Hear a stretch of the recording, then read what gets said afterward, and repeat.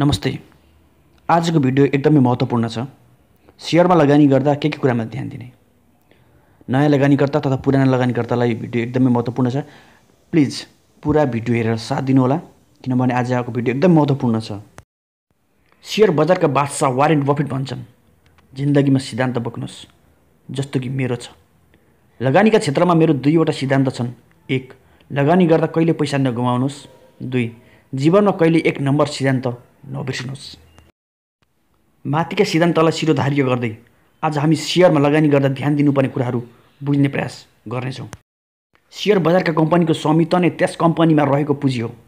आजको समयमा मानिसहरूसँग पुँजी स्थापना गर्ने स्रोत छ, तर तिनै स्रोतको परिचालन कसरी गर्ने भन्ने बारे ज्ञानको अभाव छ। आफूसँग भएका स्रोतलाई पुँजीगत आधारमा स्वस्थ बनाउन शेयरमा लगानी गर्न सकिन्छ। कुनै पनि कम्पनीको पुँजीलाई इकाइका आधारमा छुट्याएर लगानीकर्तालाई बिक्री गर्नु नै शेयरको बिक्री गर्नु हो। यसरी बिक्री हुने इकाइ नै शेयर हो। कम्पनीका लागि कुल पुँजी जम्मा गर्ने मुख्य आधार शेयरलाई मानिन्छ। शेयर धनीले वर्षपछि कम्पनीको मुनाफालाई नियमअनुसार लाभांश रकम प्राप्त गर्ने गर्दछन्।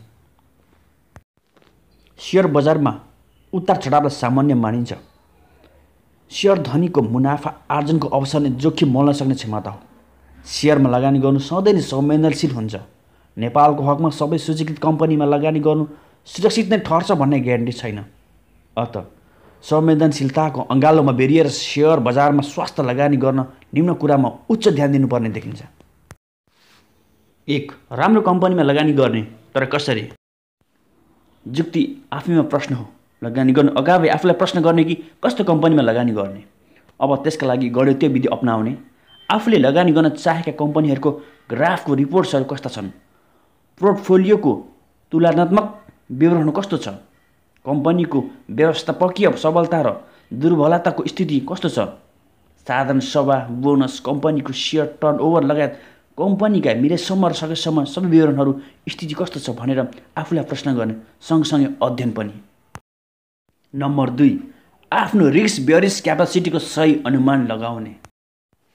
आफ्नो क्यापेसिटी अनुमान लगाउनु भनेको आफ्नो रिस्क कस्तो छ भनेर मनन गर्नु हो। उदाहरणको लागि व्यक्तिको लगानीकर्ताको उमेरलाई लिन सकिन्छ। सामान्यतः युवा अवस्थामा भन्दा बढ्दो उमेरका व्यक्तिहरूसँग यो क्षमता कम्ती हुन गएको पाइन्छ। निश्चित विषय वा भनौँ कम्पनीको अध्ययन र आफ्नो क्षमताको दृष्टिकोणले कुन कम्पनीमा कति लगानी गर्न सक्छ भन्ने मनोवैज्ञानिक चित्र अनुसार चल्न सकिन्छ। लगानी गर्नु अगावै लगानीकर्ताले आफ्नो आम्दानी, धन लगायतका विषयमा सचेत रहनु आवश्यक हुन्छ। अन्यथा रिस्कसँग सामना गर्न नसक्ने लगानी डुब्न सक्ने सम्भावना रहन्छ, जसले छोटो समयमा लगानीकर्तालाई कङ्गाल बनाउन सक्छ। नम्बर 3. चौतर्फी लगानी गर्ने। एउटै मात्र कम्पनी वा कोअपरेटिभमा लगानी गर्दा बढी रिस्क मोल्नुपर्ने अवस्था नहोला भन्न सकिन्न। त्यसैले लगानीलाई चौतर्फी गर्नुपर्दछ।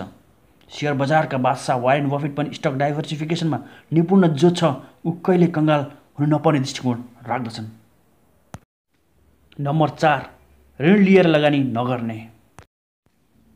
बफेट भन्छन्, ऋण जुका हो, यो जबसम्म छ तबसम्म टाँसिएर बसिरहन्छ।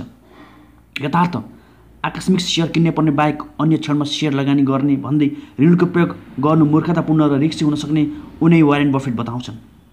मूल्यको स्थिरतालाई अझ रिस्क मोल्न सक्ने हुनाले यो तरिका नअपनाउनु नै राम्रो हुने लगानीकर्ताहरू बताउँछन्। नम्बर 5. अन्य लगानीको स्वास्थ्य समय तोक्ने। सल्लाहका लागि विभिन्न स्रोतहरू छान्ने तर आफ्नो निर्णय लिने। अध्ययनमा आधारित मूल्य समायोजनमा जोड दिने।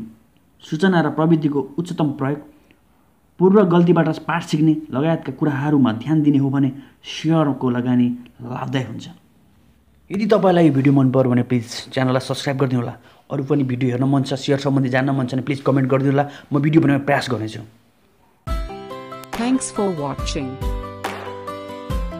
A like would be appreciated. And don't forget to subscribe.